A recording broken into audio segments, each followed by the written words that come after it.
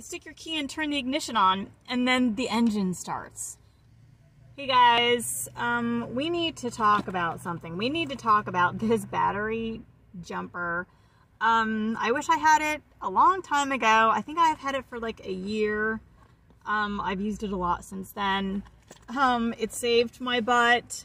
The thing is when we have AAA, that's not always convenient. And what if our phone doesn't even work? Like, we can't even call for AAA. And there was a time where I called AAA. They said they'd be there in an hour. 2 hours passed. I called and they said that they're not going to come because their battery service wasn't open anymore. Something like that. I don't know. I think I needed a new battery. Maybe if I just wanted a start, maybe they would have come. I don't know, but you can't trust everything. You need backups, okay? So this is my battery jumper. I look in the description box, okay, because there's going to be more information there. I think that, like, you have to check with your engine to see, like, how many milliamps or whatever it requires. But this one, I've used it so many times, actually, because sometimes I keep my key in the engine turned, or like I don't know what happens, okay, but the battery goes low. Not only is this a battery jumper, you can also use it to charge your phones, but I never use it for my phones. I mean, I'm reserving this for emergencies. And if I jump my vehicle, you can do it too. It's so easy. I'll tell you how to do it. It's also a light. It has 4 modes. It has this window breaker, the hammer. Look at the manual. It comes with a paper manual. The manual is also on the internet. And then, yeah, those are like the additional things that this offers. Okay, this is how you do it. It's really easy. I can't believe how easy it is. Okay.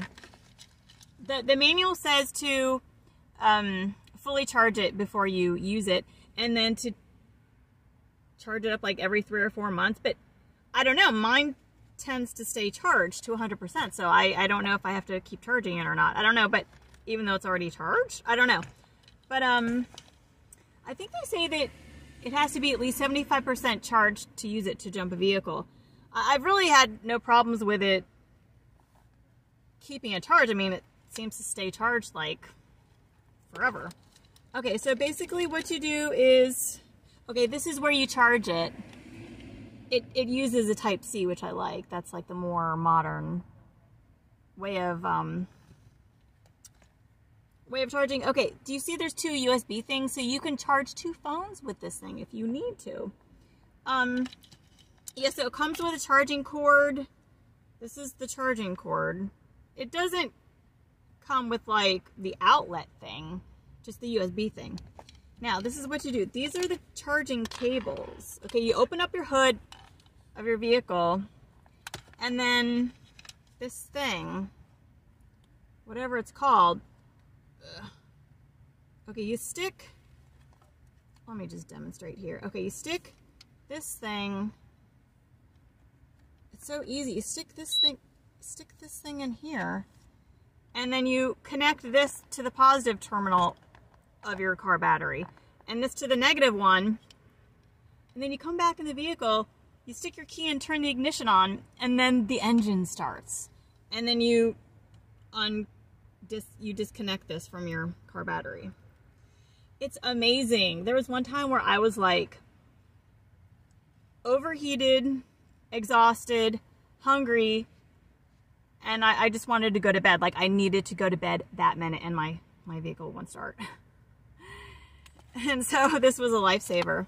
I don't know if there's anything else I need to tell you. Let me show you the lights. There's 4 modes.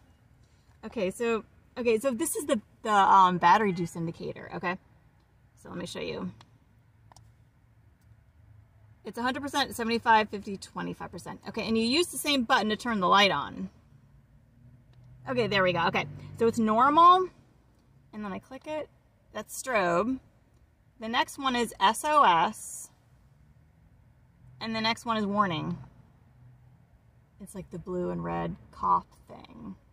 Okay, so yeah, look in the description box. There's different variations of it, but I wish I had this so long ago. I do carry jumper cables, but that takes up a lot of space. I'm still going to keep those, but I don't know. I really think everyone should have this thing. I really do. Especially if you're a person like me. Okay, let me know if you have any questions. I'd be happy to answer or ask questions. Okay, talk to you later. Bye. Okay, just so you know, once you start your engine with that battery jumper, you have to drive it around just like you would if AAA came out or if you use jumper cables. Because that's just the jumper. It boosts it and then you have to charge it up fully. I think it has something to do with the alternator, but I don't know. But anyway, I just wanted to let you know about this thing. It's a battery monitor, and I've had this for like forever. And you can stick this in the cigarette lighter receptacle thing, and it tells you, it has like the green is if it's good, the yellow if it's so-so, and the red if it needs more charging up, if something's wrong with the battery. So I've used this. I think it tells the volts or something like that. But I'll put this in the description, so if you want it, you can get it too. Okay, bye.